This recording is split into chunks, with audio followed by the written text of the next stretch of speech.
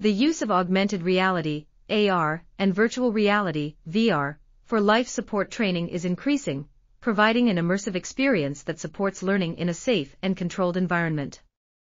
This review focuses on the use of AR and VR for emergency care training for healthcare providers, medical students, and non-professionals, analyzing serious games, non-immersive games, both single-player and multiplayer, VR tools ranging from semi-immersive to immersive virtual and mixed reality, and AR applications. The main goal of this work is to summarize and organize the findings of studies coming from multiple research areas in order to make them accessible to all the professionals involved in medical simulation, revealing that tools and studies related to the multiplayer experience, haptic feedback, and evaluation of users' manual skills in the foregoing health-care-related environments are still limited and require further investigation.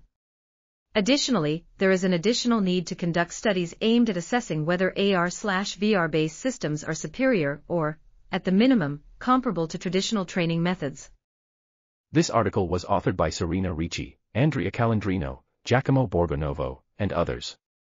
We are RTCLTV, links in the description below.